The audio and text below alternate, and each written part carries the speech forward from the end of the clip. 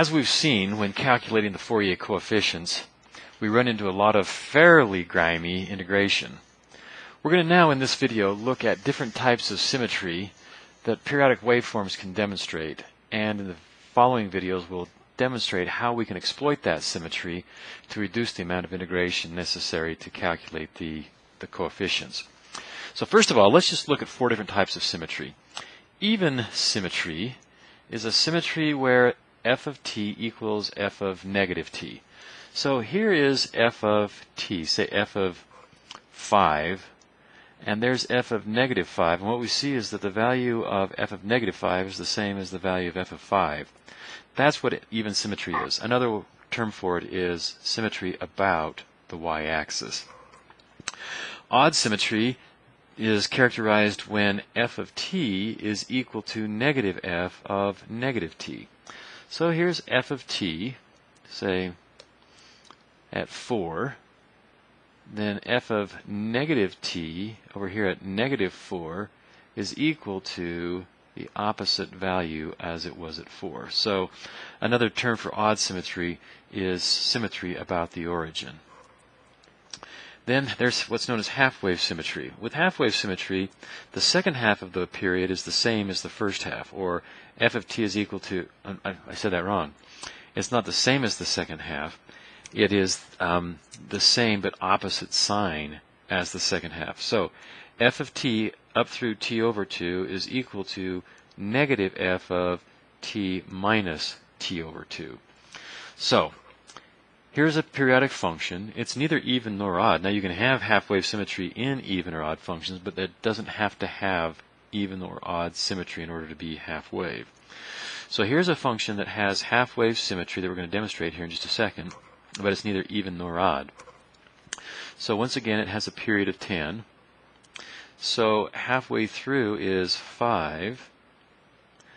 And a function has half-wave symmetry if the second half of the period is just the opposite in sign of the first half of the period.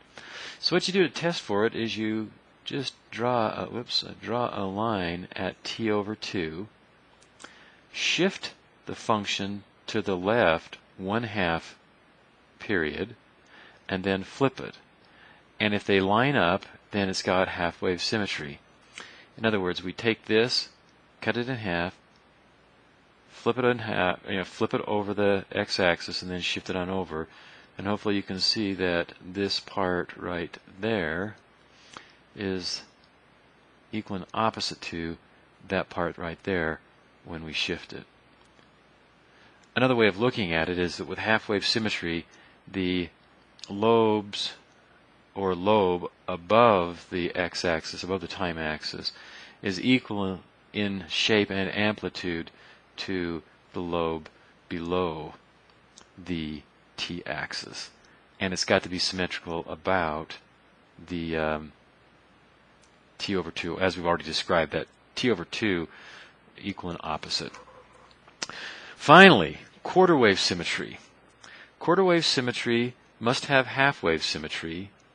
So we see that this function here, there's the period, it has a period of 5, and it's half-wave symmetrical if you look in between it halfway and shift it and then flip it over. It does have half-wave symmetry.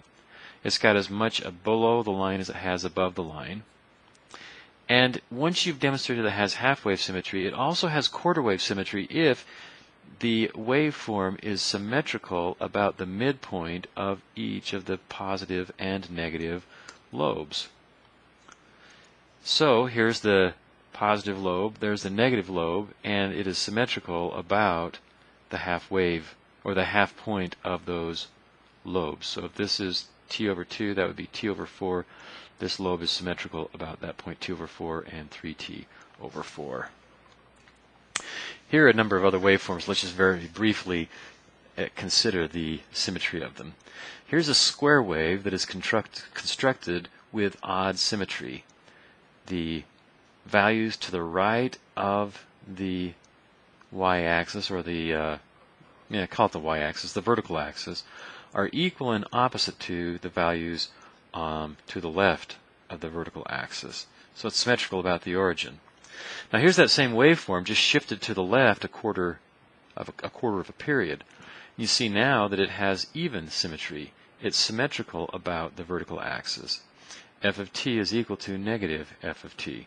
Here's a square wave with neither odd nor even symmetry, but as we pointed out before, this does have half-wave symmetry. It's got as much above as it has below, and if we were to cut this at the line, at the point t over 2, shift it, and then reflect it about the horizontal axis, would find that it lined up with itself. So this has half-wave, but neither even nor odd symmetry. Here's a triangle-shaped wave that's constructed with even symmetry, symmetrical about the y-axis. Here's an arbitrary waveform with even symmetry. And here's that waveform that we were looking at before. It's constructed with odd symmetry. It also has half-wave symmetry, and it has quarter-wave symmetry also.